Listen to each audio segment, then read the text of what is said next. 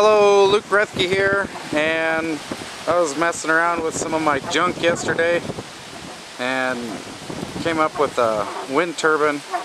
Just kind of mounted it to some trees right now. Drilled a hole up there, and it's a shaft that's long enough. It's actually a piece of hollow tube galvanized. It's long enough to add another barrel to the top.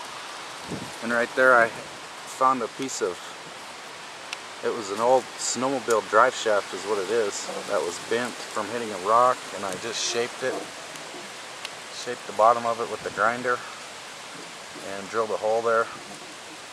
And the next step is going to be to mount it to that alternator there and possibly make a freestanding unit that I can move around.